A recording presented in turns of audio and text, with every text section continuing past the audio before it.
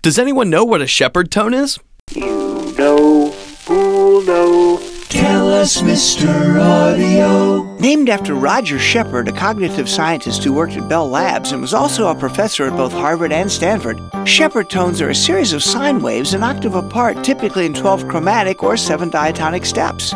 When the volume of each note in the series is properly adjusted and the series of notes is looped, the illusion is that the notes continually rise or descend in pitch ad infinitum.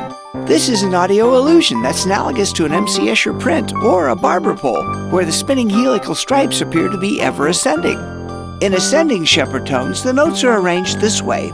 In the first pair of the series, the highest note of the pair is the loudest. Toward the middle of the series, both octaves are equally loud. Near the end of the series, the lowest note of the octave pair is the loudest. The opposite is true if the notes are descending. The Shepard-Risset glissando is a variation of the Shepard tone, where, as opposed to discrete chromatic or diatonic steps, the notes continuously glide from one pitch to the next. Thanks, Mr. Audio. For more interesting facts about sound, visit Mr. Audio at soundimages.com.